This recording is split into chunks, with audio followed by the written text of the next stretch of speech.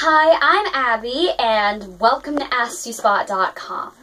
Today, a reader asked me the question, how do you feel about public school after being homeschooled for 2 years? First of all, I'd like to say that the reason I was homeschooled was because during the end of 3rd grade and the beginning of 4th grade, I started to get bullied really badly, and it was really badly.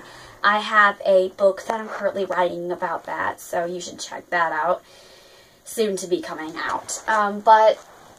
So it got so bad that I dropped out of school, and it was 2 years later before I actually got back into public school, and I did much better. Just had a tiny bully problem, but that's no big deal.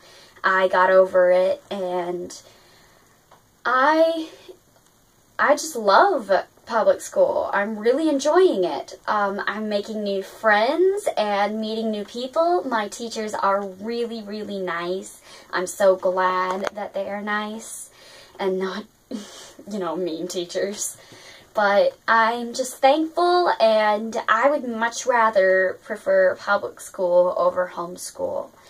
I'm Abby, and thank you for taking your time to watching this video. Goodbye.